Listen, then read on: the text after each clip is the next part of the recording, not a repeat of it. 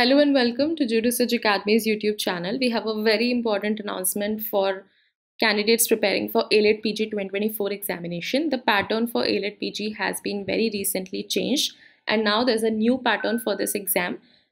Please note that AILET PG has changed its pattern before as well. So make sure that when you're preparing for this exam, you are up to date with the changes that have happened in the pattern.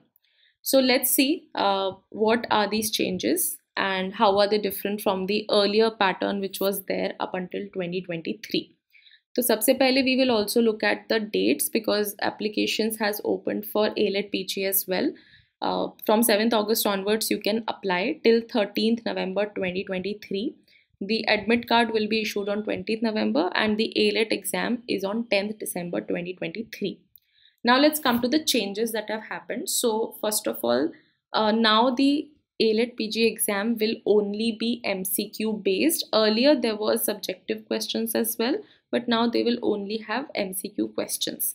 So the test will have 100 MCQs carrying 1 mark each. Now all these MCQs will be from different branches of law, so there will be no questions from English as there were earlier, and the duration of the exam is 120 minutes.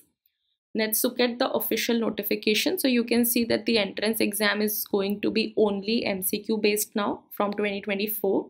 This will contain 100 MCQs of 1 mark each, and all 100 MCQs will be from the legal portion only, because earlier there were questions from English as well, but now they have included only questions from law, and it will be a 120-minute exam, and there is a 0.25 negative marking in this exam. Now let's quickly take a look at the old pattern as well. So this was the pattern up until 2023. In 2023 also they did some minor changes in the pattern.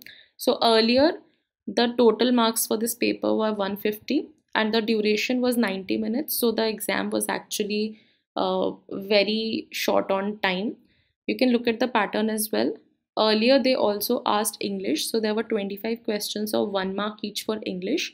There were legal reasoning questions, so 25 questions of 2 marks each were from legal reasoning, and the third portion was subjective answer writing, so there were 2 questions of total 75 marks each. So you can see that this was a very substantially different pattern than what they have changed it to. Now let's see whether it is a good thing that the pattern has changed or not.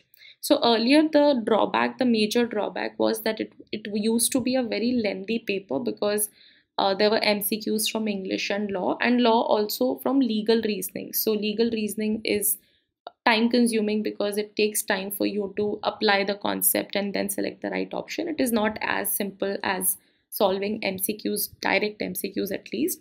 And the subjective part made it even more lengthy and difficult because it did take a lot of time to write good subjective answers. But now only legal questions are going to be asked in an MCQ format. There is no English portion and no subjective question. So the change pattern is good and it is less time consuming.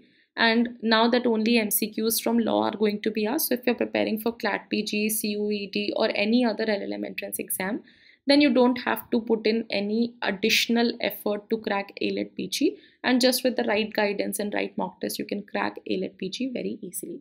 So good luck for your exam, and if you have any doubts or questions you can leave them in the comment section. If you like this video, please like and share and subscribe to our YouTube channel.